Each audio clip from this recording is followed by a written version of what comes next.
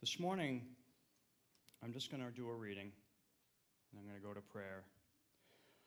I'm going to go to 1 Peter. I'm going to read verses 3 through 9, and I'm going to pick it up at verse 13. I'm going to read through verse 21. A little on the long side, but this came through on my Bible app this morning, and it really encapsulated what it means to have faith and the rewards as a result of that faith. So I just wanted to share that with you this morning. Praise be to the God and Father of our Lord Jesus Christ. In his great mercy, he has given us new birth into a living hope through the resurrection of Jesus Christ from the dead, and into an inheritance that can never perish, spoil, or fade, kept in heaven for you, who through faith are shielded by God's power until the coming of the salvation that is ready to be revealed in the last time. In this you greatly rejoice, though now for a little while you may have had to suffer grief in all types of trials. These have come so that your faith, of greater worth than gold, which perishes even though refined by fire, may be proved genuine and may result in praise, glory, and honor when Jesus Christ is revealed. Though you have not seen him, you love him. Even though you do not see him now, you believe in him and are filled with an inexpressible and glorious joy. For you are receiving the goal of your faith, the salvation of your souls. Very important. Therefore, prepare your minds for action. Be self-controlled. Set your hope fully on the grace to be given you when Jesus Christ is revealed. As obedient children, do not conform to the evil desires you had when you lived in ignorance. But just as he who called you is holy, so be holy in all you do, for it is written, be holy, because I am holy. Since you call on a Father who judges each man's work impartially, live your lives as strangers here in reverent fear. For you know that it was not with perishable things such as silver or gold that you were redeemed from the empty way of life handed down to you from your forefathers, but with the precious blood of Christ, Lamb without blemish or defect. He was chosen before the creation of the world, but was revealed in these last times for your sake. Through him you believe in God, who raised him from the dead and glorified him, and so your faith and hope are in God. And he's not saying that, an empty way of life, it doesn't mean we don't care about generating income to support our families. It doesn't mean that, it's not important for moms to raise their children. What Peter's saying is it's all about perspective. It's perspective. The reality is found in Christ, and through that reality, we do these things.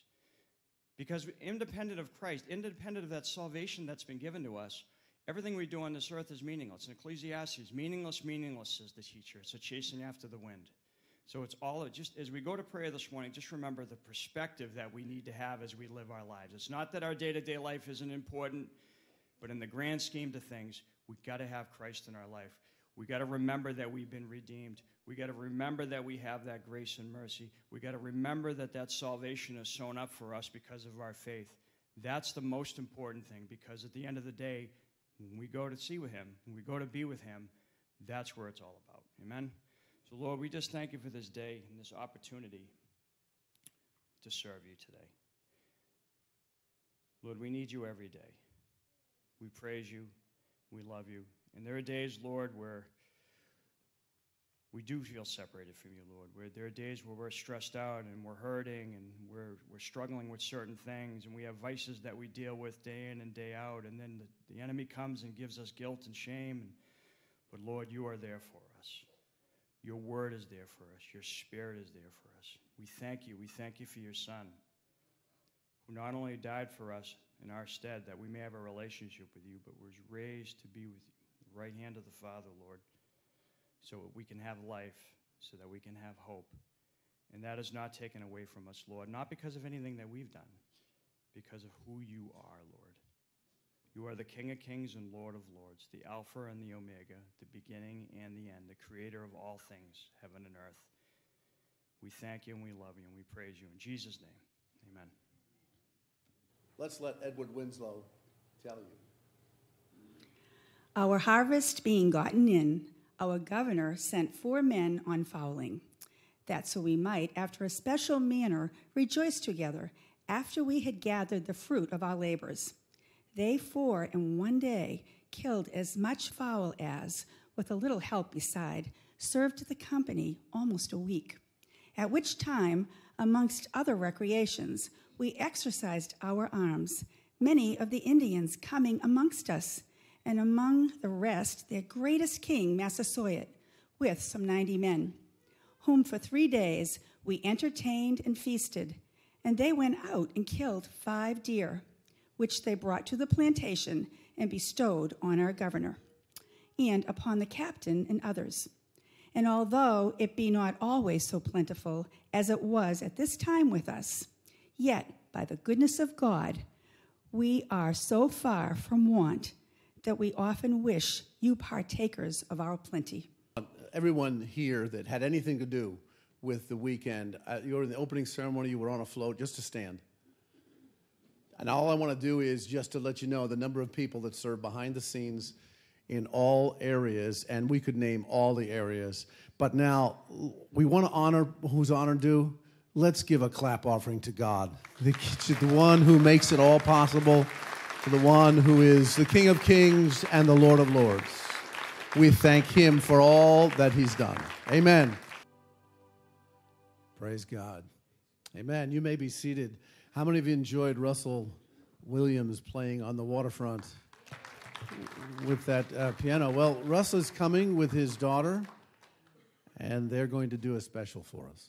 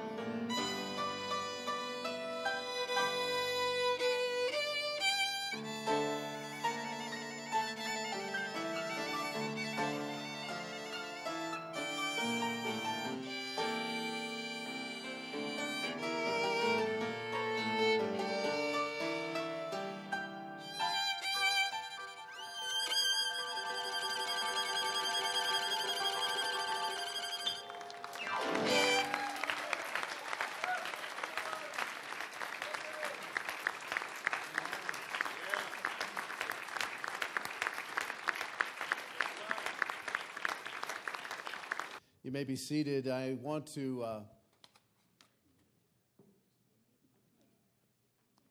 my wife and I were at a conference up in Northfield, Massachusetts for the rededication of the Moody campus, Dwight Moody, and I was not dressed like this, but I tried to dress like Dwight Moody. I was supposed to reenact one of his sermons, and we were up there, and when we were at a meeting, a man was introduced that ran an academy for training preachers.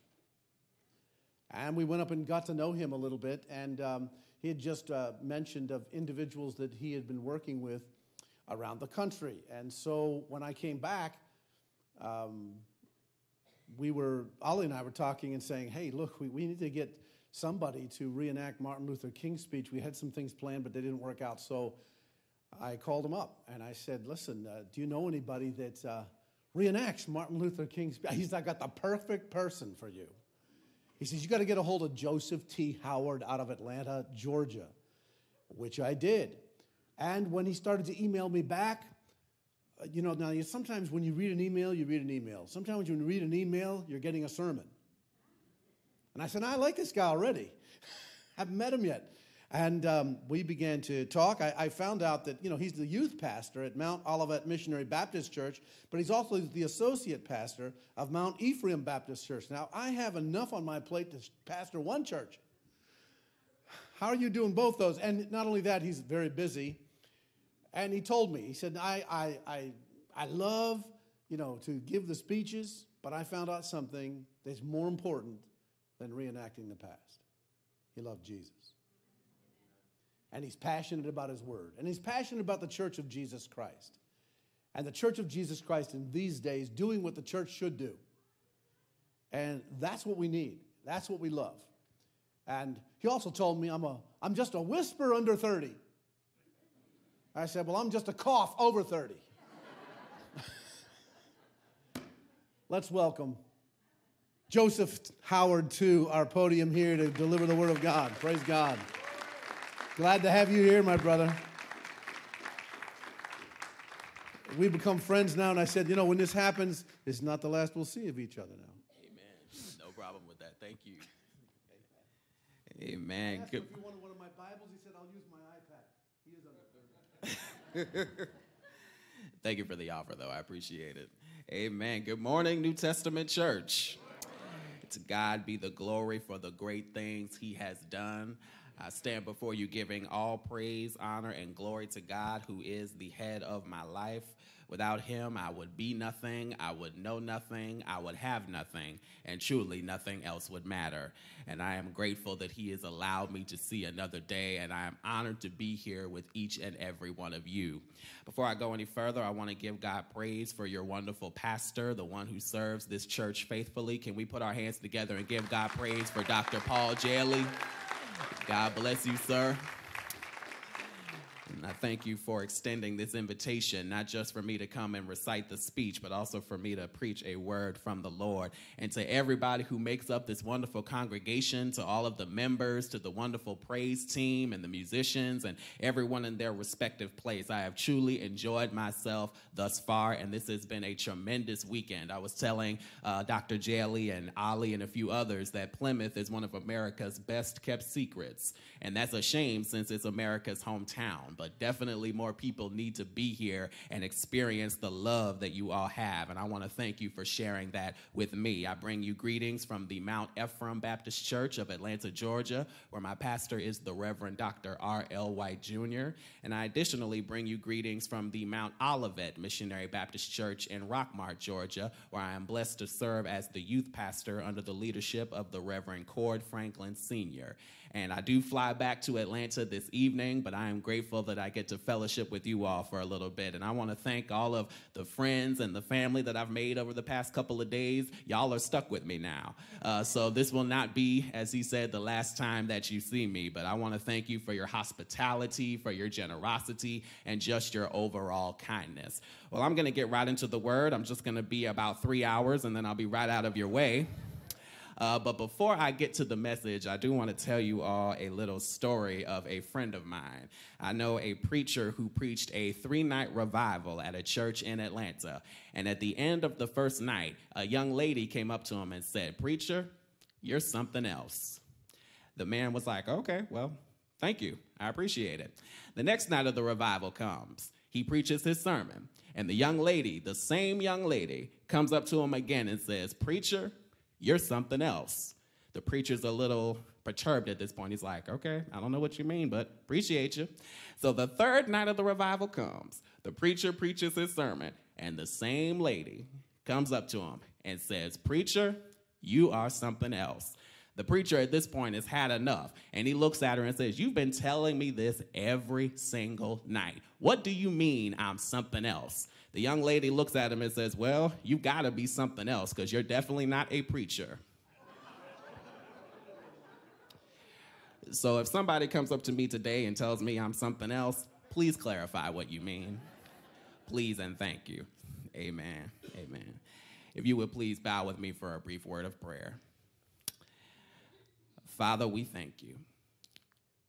Thank you, God, for your grace and your mercy and your unmerited favor. Thank you, Lord, for being God and God all by yourself. Besides you, O Lord, there is none other. And for that, God, we are grateful. As we just sang, Lord, we are desperate for you. We are lost without you. God, without you, we can do nothing.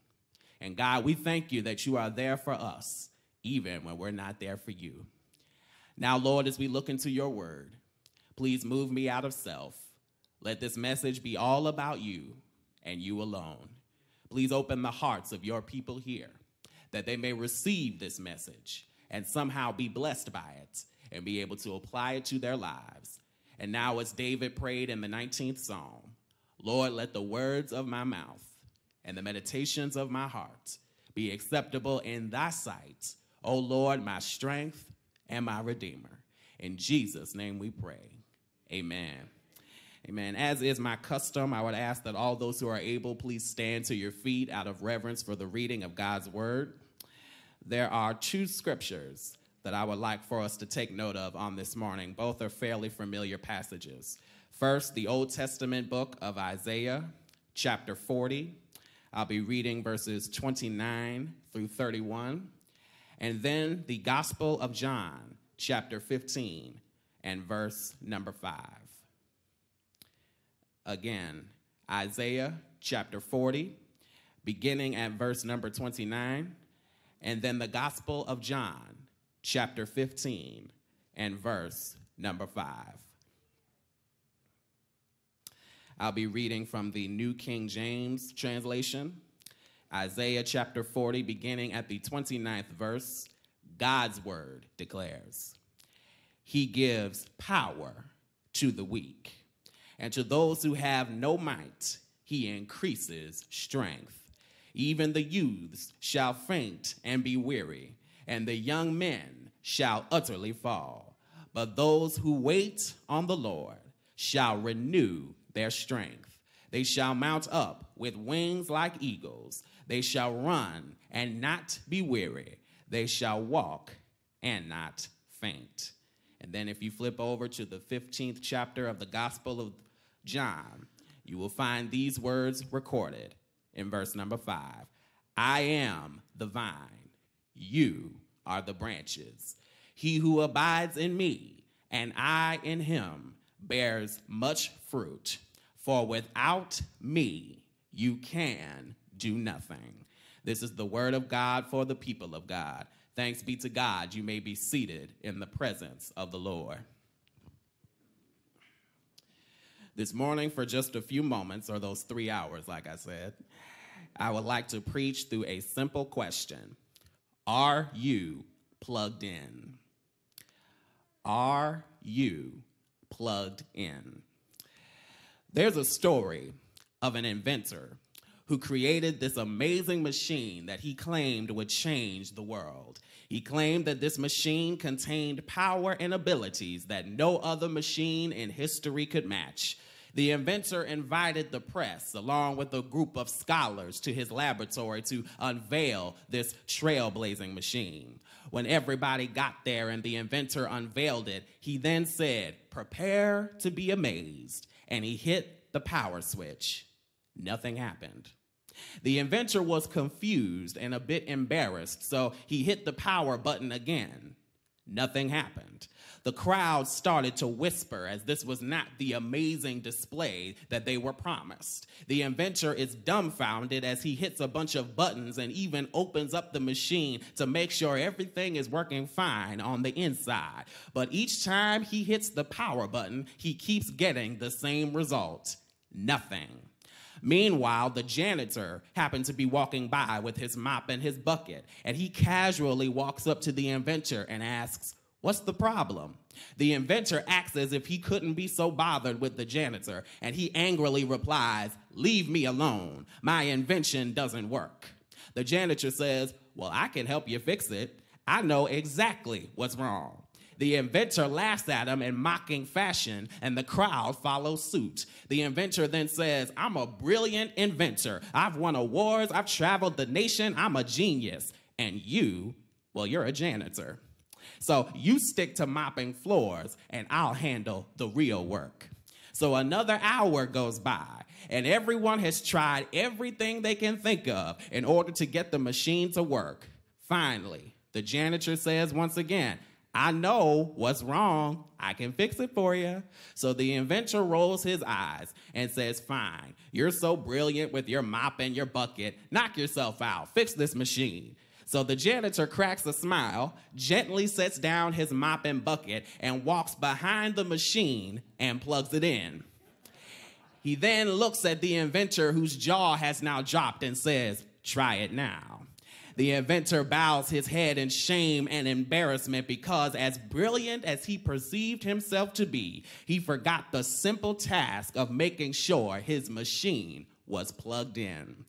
Family, many of us are just like that inventor when it comes to our relationship with God. We recognize that we are gifted, talented, and endowed with abilities. We recognize that we have many wonderful things at our disposal, but we forget the simple task of making sure that we are connected to our power source.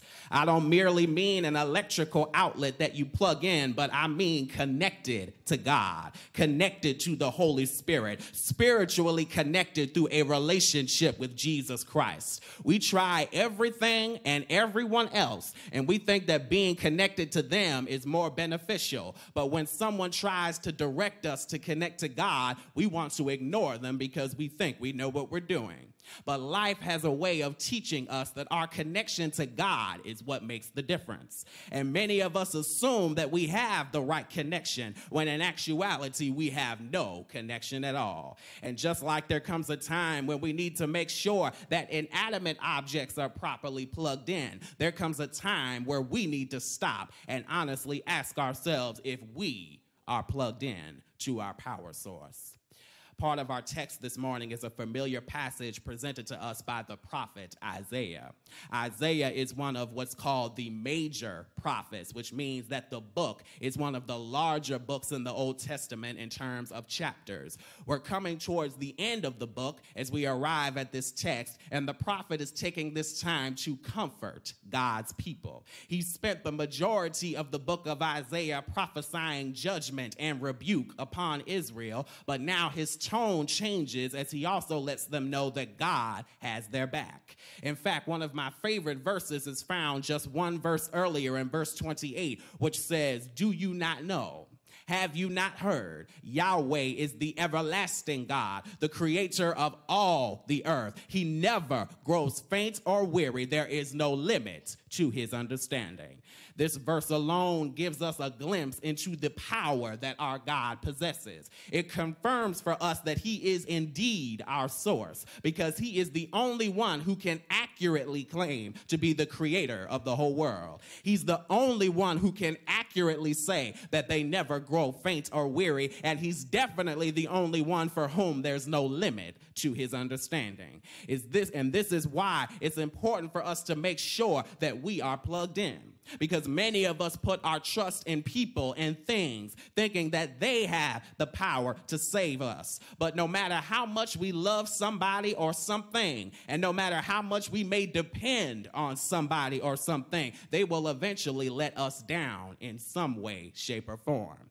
There's only so much that a human being can do. And that verse that we just read says that God has no limit to his understanding, but people have limits to their understanding. The verse says that God never grows faint or weary, but people grow faint and weary. The verse says that God is the creator of all flesh, and he's everlasting, which means his power and existence will never come to an end. But people's power and existence will come to an end. So no matter how amazing or great we perceive somebody to be, even they have weaknesses and limitations. But Isaiah is telling us that God has no weaknesses, God has no limitations, and God cannot be stopped by anybody or anything.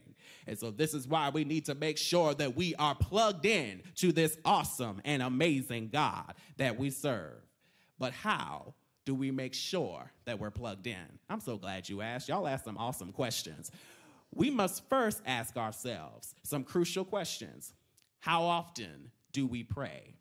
How often do we read God's word? How often do we consult God before we do something? How often do we consider God and what he desires for us? You see, these are just some of the ways that we stay plugged into God. We need to make him our priority, not merely an option, not merely a last resort, but the only source that we prioritize. That's why Richard Smallwood wrote the masterpiece that says, "You are the source of my strength. You are the strength of my life. I lift my hands in total praise to you." And family, let me give you a hint. Total praise means that nobody else receives that praise. Acknowledging God as the source means that we recognize that all we need comes from him. And that's why Isaiah says in our text, he gives power to the weak, and to those who have no might, he increases strength. In other words, nothing that's plugged into God will remain in the same condition.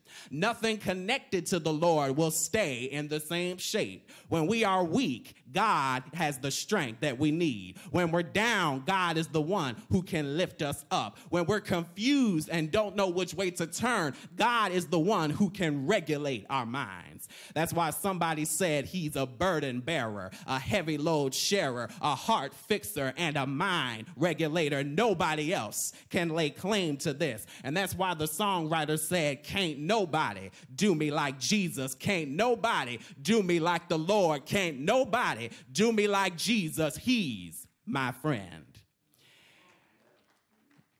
Now, one thing about me is that I love networking. I enjoy connecting with others and establishing relationships and partnerships. And like I said, I got a new family here, so y'all are stuck with me, like I said. But I really enjoy connecting with people. I've especially found this to be beneficial in ministry, because despite some of the crazy characters you encounter amongst preachers, and Dr. Jaley can attest to this, right? There are some crazy people that call themselves preachers, but that's another sermon. But it's always a blessing to come in contact with like-minded people that you can grow and work together with. Not only that, I'm grateful for mentors that God has placed in my life who have poured into me and presented me with opportunities that have helped me grow as a servant of the Lord. However, as much as I appreciate those connections, I'd be foolish to not acknowledge who made it all possible. The only reason I've been able to do anything I've done is because of my connection to God. You see, a few years ago, it got back to me that a local pastor who thought that they knew me was talking about me behind my back and said that I thought that I was all of that and that I felt I was well connected, when in actuality, there's not much to me at all. When I was told this, my first inclination was to lash out, but then I thought about something. This person was right about one thing. I am well connected to God, well connected to the Holy Spirit, well connected to the blood, and he's the only reason anything has happened for me. You see, I know I'm not perfect. In fact, I say this all the time back home. I'm just as messed up as anybody else, if not more. But God has still blessed me better than anyone or anything could ever try to do. God opened the doors. All I did was show up. And family, we need to learn to thank God for the doors that he has opened for us. We need to learn how to give God the glory for all that he does. Not only that, but we also need to praise him for who he is. We shouldn't just be plugged into God for what we can get out of him, but our devotion should also be out of appreciation and loyalty. Young people, just like we shouldn't only love and honor our parents because we want something, God deserves the same type of unconditional love and devotion just because he's God, just because he's good, just because of who he is. That's why the songwriter said, because of who you are, I give you glory. Because of who you are, I give you praise. Because of who you are, I will lift my voice and say, Lord, I worship you because of who you are. Now, Jesus tells us in the Gospel of John, chapter 15 and verse 5, I am the vine, and you are the branches. He who abides in me and I in him bears much fruit. For without me, or as another translation says, apart from me, you can do nothing. You see, you will hear me say every time I get up to preach, like I said this morning, without him, I would be nothing, I would know nothing, I would have nothing, and nothing else would matter. Now, I started saying that randomly a few years ago, and it's stuck with me ever since. It used to be just a little catchphrase I said so that people would remember me, but now it's a reminder that I refuse to let myself forget. Because as the text says, we must abide in him, which means obey him, live according to his will, keep him first in all that we do. And as Matthew 6:33 tells us through Jesus, seek ye first the kingdom of God and his righteousness, and all these things will be added unto you. And Jesus promises that those who abide in him will produce much fruit. This means that as God uses us and as we operate within his will, he will bring about beautiful results. But in order to get these results, we must be plugged in, family. We can't expect God to constantly bless us, and yet we're not even connected to him. Kind of like our cell phones can't charge unless they're plugged in. We can't bear any fruit if we don't abide in the Lord. As the text says, apart from him, we can do nothing. So no matter how great we may think we are, no matter how talented we may think we are, and no matter how much money we may have in our pockets, without God, we can do absolutely nothing. Just like we can't breathe without air, we can't do anything without God. Just like we can't drive our cars without gas, we can't live without God. Just like a plant can't grow without water, or a human can't live without food, or a heart can't beat without blood, we cannot live without the Lord. That's why when I hear hymns like, I need thee, oh, I need thee every hour, that doesn't just mean I need God to pay my bills. That doesn't just mean I need him to heal my body. That doesn't just mean I need him to wake me up each morning or bless me with whatever I need, but I need him just to exist. I need him just to function. I need him to make it from day to day. That's why Acts 17:28 says, in him we live and move and have our being. We wouldn't exist without him, y'all. And we need to be grateful and abide in him. But I dare not go any further without warning us not to neglect our spiritual connection.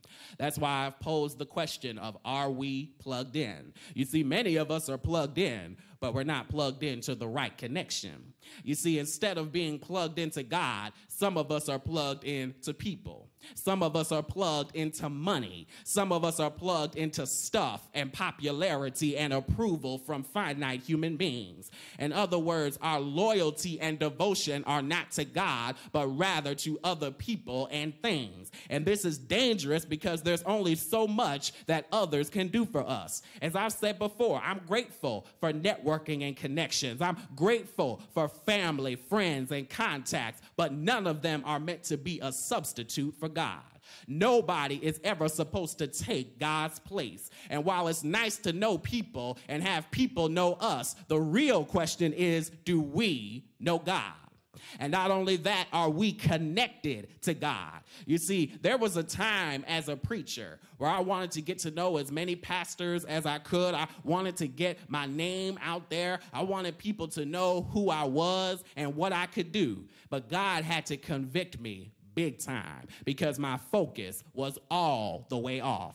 Our lives should never be about receiving recognition from people. You see, there's nothing wrong with enjoying it. I love words of affirmation. In fact, that's my primary love language for anybody who's familiar with the 5 love languages. But I have to keep in mind that at the end of the day, all that matters is what God thinks. And many of us base our opinions of ourselves on what people think. In school, our young people only feel special when the popular kids like them or include them, or they're the ones receiving awards or being praised for their accomplishments. People in the church want to be so important that they try to get as close to the pastor or other leaders as they can because they figure if the pastor knows who they are, they'll be all right. And just like I used to do, some people try to get close to whoever they can and try to get in good with the right people, thinking that that will somehow increase their worth and value. But family, God's attention is the only attention we will ever need. He is more than enough. Not only that, he's the only one who still loves us even when people that we're trying to impress turn us away. And look at it like this. Why would we try to impress a human being with some money when we can connect to God who owns all the money? Why would we try to get validation and acceptance from finite human beings when we've already been created and accepted by the one true and living God who created the heavens and the earth? Why would we spend our time and energy trying to please people when we can use that same energy and that same time to please God who deserves it way more than anybody else? Family, we need to check our connection. We need to check our priorities. You see, if our connection is right, then our thoughts and priorities will be right also. So if you're here today and you haven't been considering God, you haven't been putting God first, and you haven't acknowledged God as your true source, perhaps it's time that you check your connection and make sure that you're plugged in. Earlier this year, my wife and I were blessed to travel to Israel, otherwise known as the Holy Land. We spent an amazing 2 weeks exploring the land where many of the events we read about in the Bible took place, including the birth, ministry, death, and resurrection of Jesus Christ. During our flight home, we had a layover in Paris, France, followed by a 9.5-hour flight from there back to Atlanta, where I live. During this long flight, I decided to take this time to charge my Apple devices, which are my iPhone and my iPad. Now, each of the seats on the plane were equipped with outlets, so I charged my phone first and then proceeded to plug in my iPad. After a few minutes, I looked at my iPad only to discover that there was a message on the screen that said, "Not charging." It was plugged in, just like my phone was, and although my phone charged up just fine, for some reason my iPad wasn't charging at all. I kept unplugging and plugging it back in, but nothing was working. I then started to panic because I thought something was wrong with my iPad, and I didn't want to have to replace it because iPads are very expensive. So fast forward a few hours later, we land back in Atlanta, and I have cell service again, so I use my phone to Google why my iPad won't charge. And y'all, I got happy when I read the answer. The answer said, and I quote, "The only time your iPad will not charge is if the source it's connected to is not strong enough." And family, how many of us are not charging because the sources we are connected to aren't strong enough? How many of us aren't growing and progressing because we are connected to weak outlets? You see, this is why God wants to make sure that we are properly connected to Him, because we can be plugged into people all day long. We can have friends, connections, and contacts all day long, but if the source isn't strong enough, we're not going to grow at all. Family, God is calling us to grow. God is calling on us to mature. God is calling on us to do better. And this is why we can't be plugged into just anybody, but we need to be plugged into the main source, the only source. Some of us wonder why we're not growing. Some of us wonder why we're not doing better than we are, why we're not where we think we should be. But I challenge us to check our connection. I challenge us to make sure that we are plugged in and that the plug is secure. Don't just plug into anybody because you see an outlet, because just because you can plug into something doesn't mean that something has any power. Kind of like when you see a power outlet and you try to plug something in only to discover that it doesn't work. There are many people, y'all, who look powerful, but in actuality, they're not. So I assure you today that if you plug into God, He's got power every time. If you plug into God, He is able every time. If you plug into God, He'll charge you right up. And no matter how many times your battery gets low, He'll never hesitate to strengthen you. He'll never hesitate to pick you up. He'll never hesitate to turn you around and place your feet on solid ground. And family, there are benefits to being plugged in. There are advantages to being plugged in. You see, it's one thing to be connected to someone with some power, but when you connect to God, you connected to the one with all power in His hands. Raw power, supernatural power, Holy Ghost power, wonder-working power, power to deliver, power to heal, power to protect, power to set free. He has all power in His hands.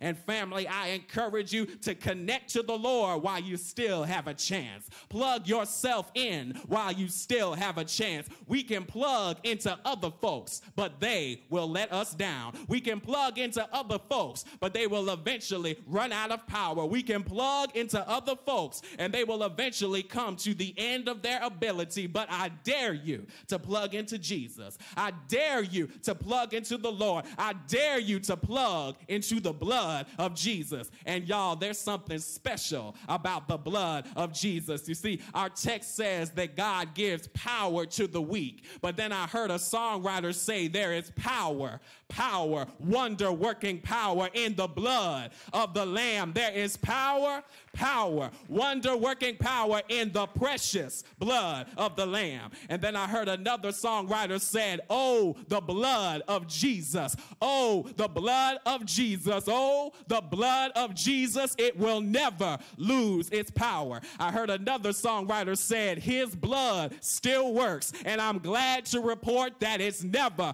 lost its power. Yes, it works. And I've been redeemed by the blood of the Lamb. And then one more songwriter said it like this: the blood that Jesus shed for me way back on Calvary, the blood that gives me strength from day to day, it will never lose its power. It reaches to the highest mountain and it flows to the lowest valley. Oh, the blood that gives me strength from day to day, it will never, ever lose its power. Come on and put your hands together and give God some praise. Hallelujah. Hallelujah. So if you didn't get anything from my message today, ask yourself, I hear a couple of chuckles, so hopefully you got something. But ask yourself, are you truly plugged in? It's nice to be in church. It's nice to be active. It's nice to know Bible verses, but it's even nicer to know Jesus Christ. You see, I know a lot of people, they can quote every Bible verse. They know every stanza of the hymns. They even know the fancy choruses that nobody else knows.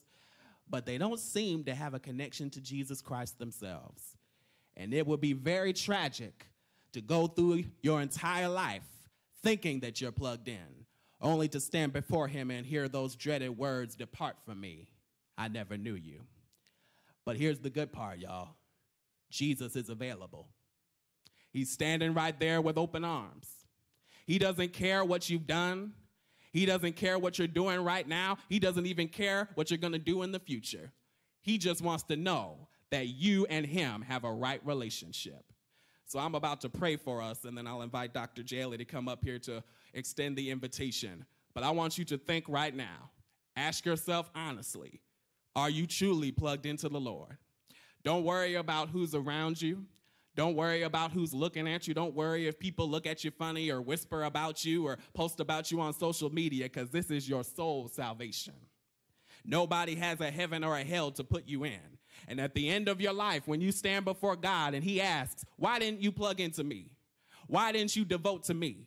He doesn't want to hear, well, the people at the church were looking at me funny, or the people at my school were looking at me funny. I wanted to stay in good graces with them. I wanted to go along with what they think. No. God is more important. Jesus said, you cannot serve two masters. You'll either love the one or hate the other. And I might get teased, I might get talked about, I might get excluded from certain circles, but I'll take Jesus over man any day. Because anybody who knows Jesus as their Lord and Savior, you can testify, when humans let you down, Jesus is still there. When humans get tired of you, Jesus is still there. Even when you mess up and people get disappointed and cast you to the side, Jesus still says, I love you. He might have a thing or two to say to us. He might say, go and sin no more, but he'll still protect us and he'll still keep us. So family, let us pray. Father God, we thank you for your word. I pray, God, that you are pleased with your servant. Most of all, oh God, I pray that you are pleased with our praise. Father, thank you for being that outlet that we can plug into. Thank you, God, for being that power source that gives us strength from day to day. Thank you, God, for sending your son to die on the cross that we may have the right to the everlasting tree of life. Thank you, Lord, for his blood that reaches to the highest mountain and flows to the lowest valley, that blood that gives us strength and that blood that will never lose its power. Thank you, God, for each person here under the sound of my weak voice. Lord, you know what each and every person is dealing with. You know, God, what each of them pushed past to get here on today. You know what burdens they are carrying. So, Father, I ask you to release your Holy Spirit, move up and down the aisle, go into every heart, every home, every family, and every situation. Father, if somebody is sick, I ask you to heal their bodies. Lord, if somebody has a need, I ask you to provide. Father, if somebody is depressed or dealing with grief or grudges or some sort of confusion, I ask you to console them and strengthen them. And Father, if somebody here doesn't know you as their Lord and Savior, Father, I ask you to prick their heart right now, disturb their comfort level, and let them know that without you, they can't do anything. Father, I thank you, God, for this church. I thank you, God, for this community. I pray for Dr. Paul Jaley and the New Testament church family and all of those connected to it. I ask you to bless and prosper and protect this church. Help this church to be a shining light for you in this dark world and in these dark times. Because, Father, we know that there is no sickness that you can't heal. There's no situation that you can't fix. And there is no problem that takes you by surprise. So have your way in this place. And, Lord, we repent for all that we have said, done, or thought that is contrary to your will. But we thank you, God, for giving us a chance each day to make it right. And Father, please save somebody on today. If somebody here, even if they just came because it's this holiday weekend, speak to somebody's heart. Make somebody brand new. Give them the courage to walk out and say, I need you, Lord. I can't go on without you. My battery is low. I can't make it. Because, God, we know that once you charge us up, we'll never lose our power. Once you charge us up, we will never be the same. Once you charge us up, God, we will not be in the same shape that we were before. Thank you, Father. We love you, God. We thank you and we praise you. In Jesus' name we pray. Amen. I love you all. God bless you, and thank you so much. Amen.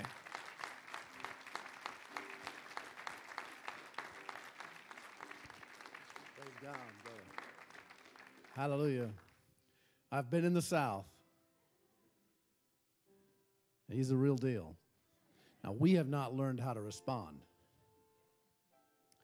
But praise God, the most important thing right now, before we pray for just a couple of things and close the service, is a challenge to you personally. Are you plugged in? Have you ever plugged in? So let's just wait before God for just a couple of minutes. You can bow your head if you feel to, but just to wait. In a few minutes, there'll be those that will be up front to pray for you if you have any need. And if you're not sure, I urge you to come to talk to someone. If you've just prayed and said, well, Lord, I want to connect to you, just tell the Lord, Lord God, I repent for my sin. I ask you to come into my heart. Change me, Lord. And then get prayer from someone. Don't leave here. Don't get refocused on all the kinds of things that are coming. If the Holy Spirit is moving on your heart, that is more important than anything else. So, God, we ask you to complete that work. We thank you in Jesus' name. Amen. Amen. So, God, we just come before you now. And first of all, we thank you for the challenge this morning. And God, I pray if there's anyone, his heart is tugged, have I been plugged in? I pray, Lord, that you'd complete that tug on their hearts and have them know that they know, when they leave this service, that they know you. God, we pray for Leah, who is in the midst right now of an amazing tragedy that no one even knows how to describe. And God, we pray that you'd anoint her as she ministers to those 1,000 students and more. God, we pray that your church would rise up, that the individuals we know that have been here in this church that live in the area, some of whom have been evacuated. We pray for Kirk Cameron, who is evacuated. We pray for Ted Baer, movie guide, who is right near the fires, for Marshall Foster, who's just moved out of Thousand Oaks, but right near. God, we pray for these individuals, and we know there's many more, but we also, because we know them, but we also pray, God, that you would simply move through Leah, move through others, Lord, who are Samaritan's Purse and others that are on the ground ministering. We pray even locally, Lord, for our selectmen, not only here in Plymouth, but in the town of Bourne. We pray that the people have risen up and said, look, something enough is enough. But we pray all of us who are citizens of that town would take responsibility. And we pray, God, that you would continue to anoint Linda as she spearheads this effort to make sure that the rule of law is really followed. And God, we pray for Bob Weiner. We pray that you'd touch him physically, Lord. Lord, you know every situation. You know what was happening there. You know all the situations. We pray for Rose. We pray, God, that you would give her strength, give her family strength as they rally around him. And God, we thank you that you know all things, Lord, and you have all things under control. So God, we pray for any in this congregation that need a touch from you. We pray that we'd continue to seek you, live and move plugged in to you. And we'll thank you now. Send us to the mission field, Lord. Send us to the field of service where you have us, that we might influence the garden you've placed us in. And we'll thank you, Lord, and send us plugged in to your power and your spirit. In the name of Jesus. And everyone said, Amen. Thank you. God bless. Greet one another, but please do so not at the altar, but a little bit back so that those who do pray are able to do so. God bless you. Go in the name of the Lord.